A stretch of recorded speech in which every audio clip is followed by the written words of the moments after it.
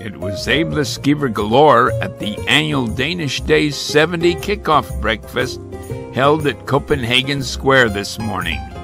Tourists, as well as local residents, many in Danish costume, enjoyed a breakfast of aebleskiver, a sort of pancake ball, and medisterpølse, or Danish sausage. Rena Iversen, this year's Danish Day's maid, along with Axel Elbeck and Arne Larsen, official town greeters, arrived via the Solvang sporvogn, or streetcar. Miss Iversen was wearing an authentic Danish folk costume, typical of the Danish town of Viborg.